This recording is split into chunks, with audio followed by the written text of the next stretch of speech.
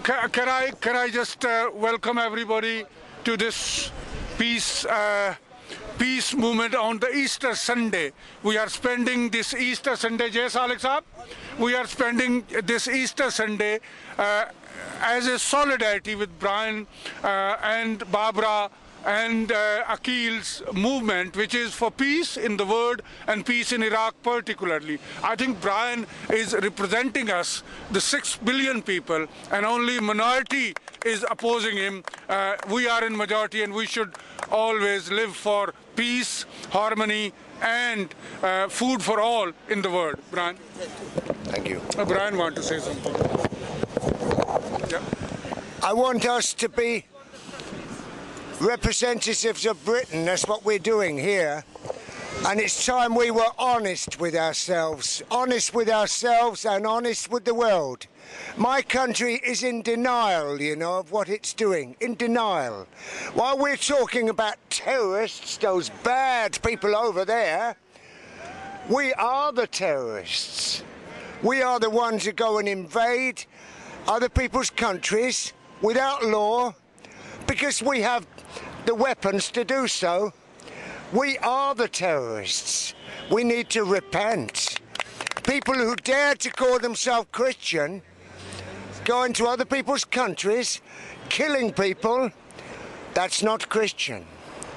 In the past, it's been said an eye for an eye and a tooth for a tooth. But now I say to you, love your enemies. That's what Jesus Christ told us. That is Christian. Love your enemies. And we slaughter and murder the most innocent and dare to call ourselves Christian.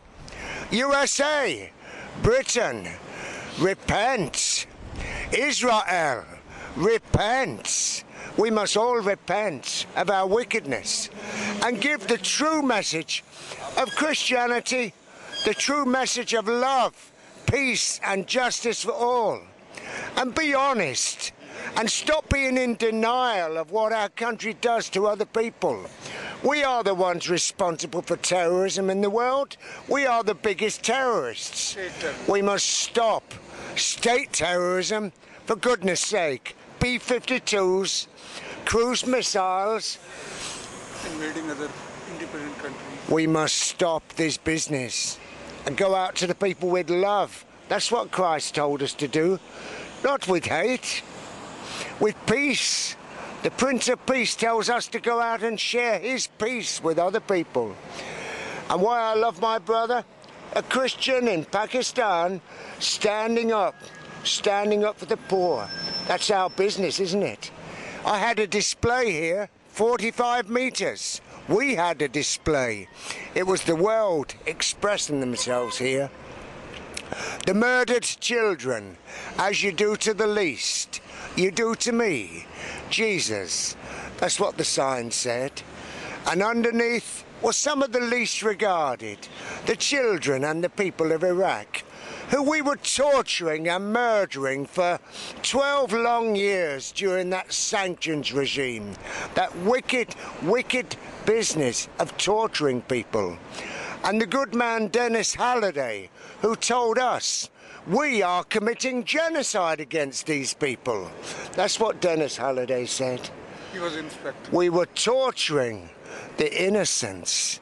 The Assistant Secretary General of the United Nations, Dennis Halliday, said we are committing genocide. And he resigned over this. And his successor, Count Hans von Sponeck, did exactly the same. It's all there. The truth is out there. We've been torturing and murdering the innocents in the name of, not in the name of Jesus Christ.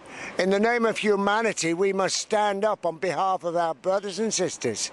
And as we treat the least regarded, that is how we treat Jesus. And that's how we should behave as true believers, no matter what our faith is.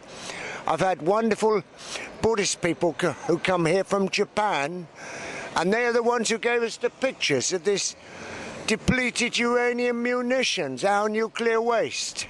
They know about nuclear warfare in Japan. They visited Iraq. They saw that we are committing nuclear warfare, and it's going to affect all the surrounding countries. It spreads, this stuff. It spreads and it spreads. We say spread love. That's the answer. Spread healing. Spread the food. I've said enough for now.